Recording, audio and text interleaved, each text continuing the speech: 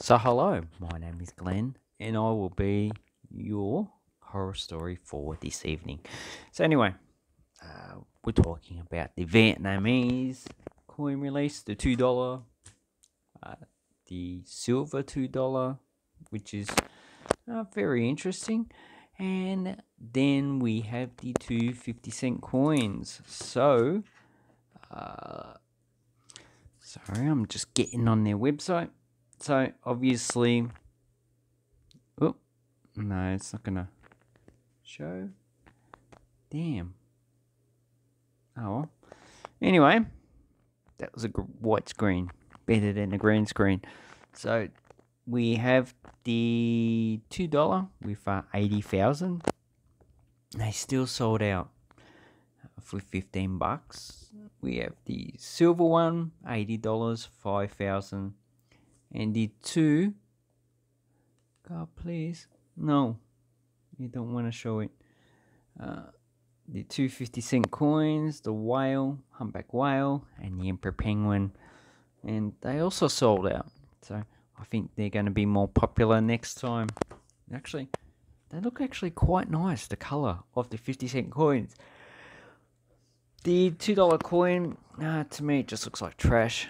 I wasn't that interested in buying it. If I actually got it, good for me. If not, yeah, I'm not really too concerned about it.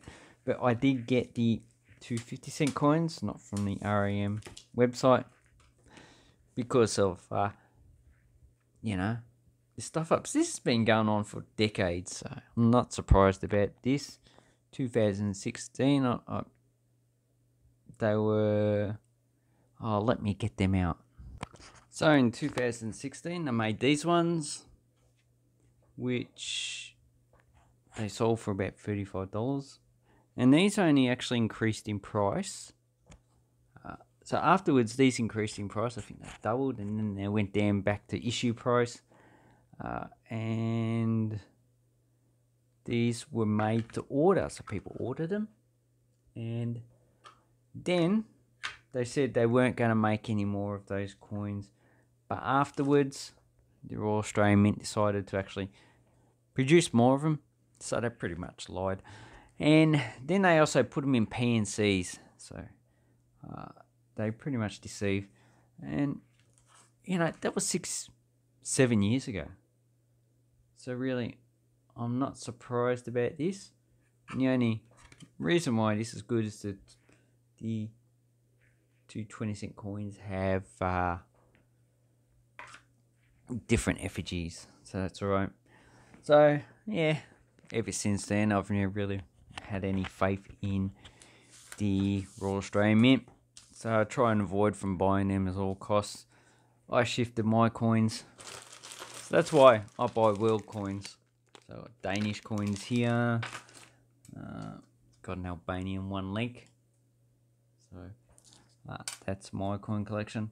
I'm probably going to move into more medieval coins. A lot of those have not gone up in price. Not like Roman and Greek coins. Anyway, so how's the queuing system? Queuing system was actually quite good, wasn't it? I got on about 9:10 in the morning, and I think I got let in about 10 o'clock at night. So that's over 12 hours. I've seen other horror stories of people waiting 4 hours, apparently 10 hours. And what I've noticed is that it says an average time. Sometimes it'll bump you down to 50 minutes, and then you refresh it and it'll go back. Oh, sorry, it's over an hour again. So the system's pretty much crap, really. So, and also please don't get upset with the sellers. So a lot of them put long posts on Facebook, and they have said, well, our allocation has been reduced. So even though the mintage has increased, the allocation to sellers has decreased. So maybe the percentage that they get is the same, but maybe they've reduced it. So before, probably it was like 50%. This is just a guess. And maybe they've reduced it to 25%. So the mint actually sells more of the product, gets more of the cash. Bling, bling, bling. Bling for the mint. And I read that the prices that sellers get them for, coin shops should I say, official sellers, is between $10.50 for larger sellers, so those that sell a lot of product, to about $13 to $14 for smaller sellers. So that indicates to me it's just not really worth selling this type of product, so they don't make any margins. And because of that, and because of the reduced number of product they're getting, they put people who buy more product from their shop first. So loyal customers, a lot of them have actually, a lot of the good ones anyway, have decided if they come in and ask for that to be reserved, they're going to reserve it for them. So if you go there and you're not a regular customer, then you're just going to miss out. I agree with that. Look after your people who look after you, who buy from you. So just don't go there and complain. Some people have been doing it.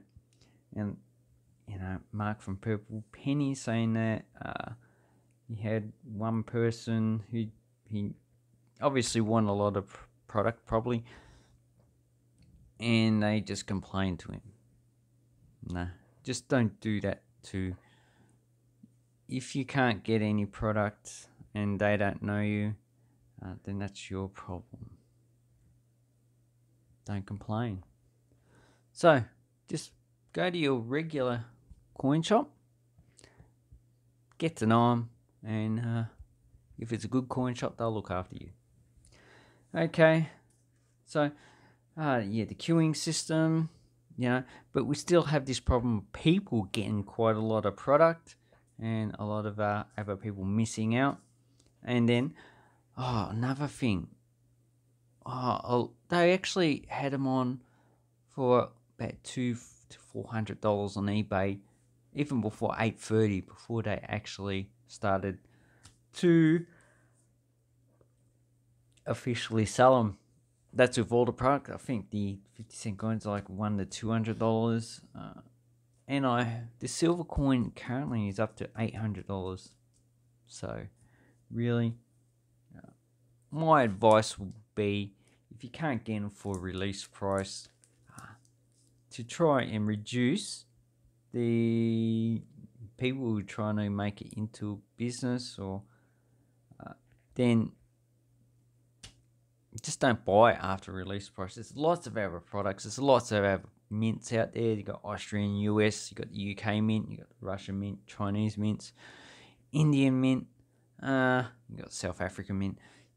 Just got a lot of different choices out there. Not only that, you got, coins that were issued earlier. So here we have, here's my Polish coins. So you can actually buy, it's a 10 zloty. Very nice coin. You can buy world coins, lots of world coins. Do I have an earlier one? There should be a silver one there. Yeah, silver 200 zloty. So you can actually buy a lot of different coins from around the world. So, and you can also buy pre-decimal pennies. It's just very interesting. So you need to not put too much emotion into this. So a lot of people are like FOMO, like fear of missing out. I'm going to miss out. And then 10 months later going, I bought this 2 months ago. I forgot all about it. So that's why the prices now have pretty much gone up to $200-$300. But they're like the poppy went up to like $400. Now it's down to $200. So these are going to crash in price. Don't buy it now. Wait for 4 to 6 months. They should come down in price when next release actually is released, and the people were going, I forgot all about that coin, and people were chasing other stuff. So so we've got prices, queuing system, and I think there's a lot of problems with some places probably selling some of it at, you know, the release price. And it's what I've also heard is that these coin sellers, the release price is, you know, it's not part of the contract, so they can actually sell them for how much they want. But maybe to stop people from selling bulk lots of them, Royal Australian Mint should just sell these products themselves. That's it. And limit it to like one per household and probably increase the actual mintage. So 180,000. It's not a rare coin. That's classed as a common coin. And what else we got? Okay. Yep. So, what do you think about these people? I think it was a shit show, quite frankly. Royal Australian Mint, they're trying with the queuing system. Obviously, because there's so much demand, they need to fix that up still. They need to probably limit to one product per customer or household or whatever. Obviously, they're not going to eliminate 100% people scalping. And maybe eBay needs to not allow this product to be listed for probably at least a month afterwards. That would be good, but we know eBay, they just care about the money. Anyway, I hope this helps you with your coin collecting. Let me know what you think about the handset coin. And it's... I'm going to have a heart attack. Thank you and goodbye.